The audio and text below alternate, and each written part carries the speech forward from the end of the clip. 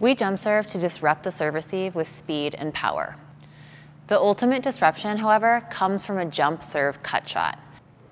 Imagine the serve receivers dug in and expecting a hard swing to the last 5 feet of the court, and you drop a smooth cut to zone 2 for an untouched ace.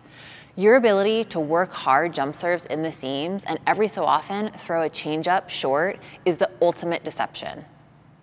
As you go back to serve, everything from your starting position to your routine is the same. Before you toss, feel the feeling in your shoulder and your hand and imagine the ball tracking through the air to your desired area. Releasing the tension in your arm is key to this serve, and it starts with your mindset. Visualize a loose arm and breathe through any tension you have. Young players think it's the same feeling, but different toss and hand angle. But to truly let the tension go in your arm is what will make it look like the same serve with a completely different outcome. As you toss, we want that ball to land a little shorter than normal and move a touch higher. This trajectory will allow you to make a clean and fluid swing and contact the ball slightly further back so you can drop it short. Do not toss the ball straight up though. Having a huge discrepancy between tosses will trigger the alarm in the serve receive, and they will automatically be ready to make a faster move because they know you can't produce the power you do with your normal toss.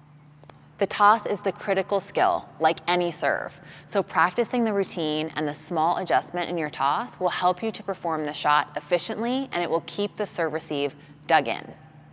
Once that toss is in the air, our rhythm and footwork stay the same except our slight adjustment for the different toss. Do not make this a dramatic change because our cover will be blown. Our body should look the same as our normal jump serve all the way until we get into our swoosh position. In the swoosh position, we want to relax our arm. Your arm should continue through the ball with a consistent speed. Keep it consistent so your contact on the ball can be consistent. The momentum from your body and the smooth speed will make up for the loose arm. Depending on physicality and age, your arm tension should be more or less. More for younger players, less for elite players. Finding that sweet spot will happen through practice. Finally, the contact is crucial. Your arm needs to swing around the ball. Think about your forearm and hand creating a J. The hand should contact the ball on the top half of the ball and on the right side, roughly at 2 o'clock if the ball was a clock. This is a cut shot. So the cut is in reference to slicing the far edge of the ball to create excessive spin to create extreme angles. So to recap, toss a little shorter and higher. Tossing normal will not create the arc needed to drop short. You should be loose, not stiff. Loose allows you to take speed off the ball and create extreme angles. Stiff will limit the angles and will force this ball deeper into the court where the serve receivers are. Cut the ball.